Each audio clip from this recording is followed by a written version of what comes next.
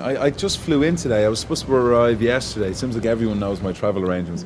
And I didn't make it. There was flights cancelled, blah, blah. So I had the luxury of being picked up in Nice airport by a helicopter and flown right in. So yeah, the experience, it's very in keeping with this side of the world, actually. It's been fun just doing a bunch of press, and everyone seems excited to have the show.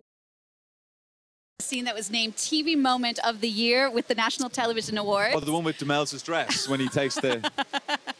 Oh, when they go to bed together for the first... That scene, no, the scything scene. Oh, the scything.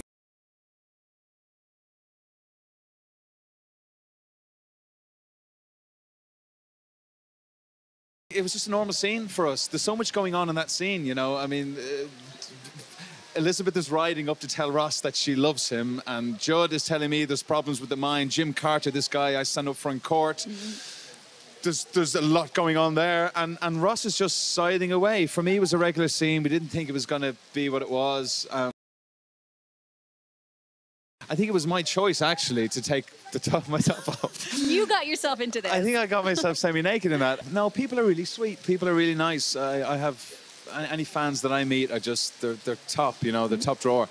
And they're lovely, and they do things like wait out in the rain for you and say sweet things, and no, they're all lovely. I don't get sick of it, no.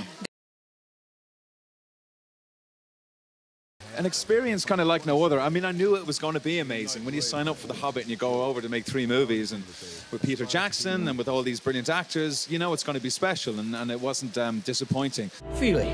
And Keely. But he's a great collaborator as well, after creating all of this and bringing all these people together. And he's a great delegator too. I mean, he gets the best people in the business together to make it all work for him. But he gives a lot to certainly to the performers, you know.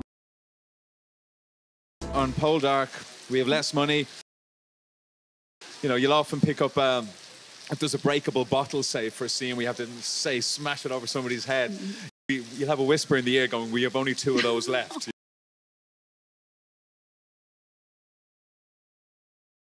But I mean, that doesn't exist on some of these bigger budgets. We pick up series 2 where 1 ends in real time. He's at the side of the cliff. He's being arrested for murder and inciting a riot and smuggling and all sorts. Lost a child, Julia. His company has failed. They're broke.